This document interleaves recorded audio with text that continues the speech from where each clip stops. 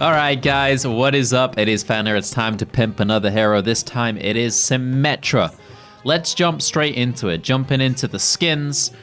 I feel like Symmetra kind of gets screwed over in the legendary department. I'm not a fan of any of the legendaries. The Smurf ones, I don't like them. The Star Trek ones, they look okay, but they're kind of meh. So it comes down to which basic color skin did I like the most, and I tried a few on. You know, I used the pink one for a while and I kind of liked it.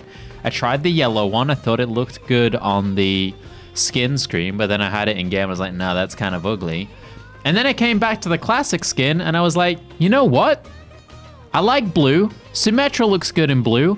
Why not just be a hipster and use the classic one? It's great.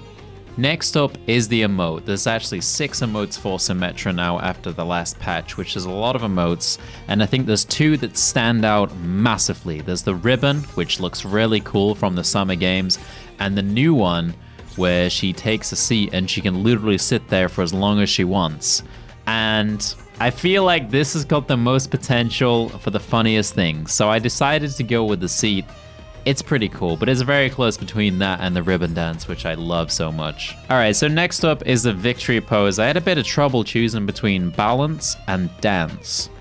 But after looking at it for a while and staring into her eyes, I looked at the dance pose more, and she doesn't look comfortable. If you stare into her eyes, she's basically saying with her eyes that she's not comfortable standing like this, which I'm not surprised. It's absolutely ridiculous. And she's basically just saying, kill me. So I decided to go with the balance one instead. Alright, next up is the voice line. Now I think the best way to pick a voice line is either one that sounds awesome or one that is going to make the opponent salty. Now I don't think there's one from Symmetra that sounds particularly awesome.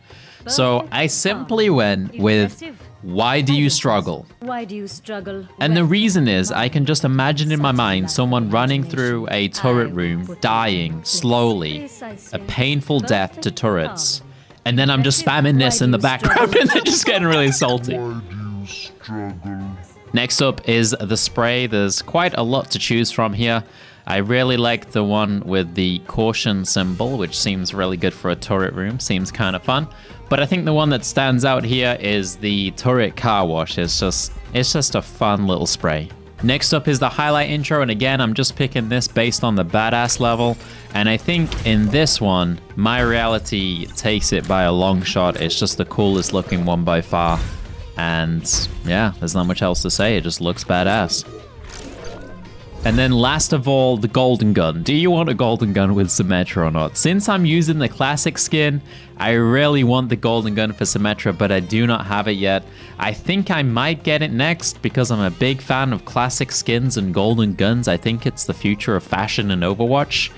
So hopefully, Blizzard gives Symmetra no love in the legendary department, and I can use my classic skin Symmetra with a golden gun. And I think that'll be awesome. But anyway, guys, that does it for this pimp of Symmetra. I hope you like the way that I set her up. If you guys liked some of the different skins, let me know in the comments what you would go for. Obviously, we're all gonna have different opinions on what looks good. But otherwise, guys, I will see you in tomorrow's video. Thanks for watching. Peace, guys.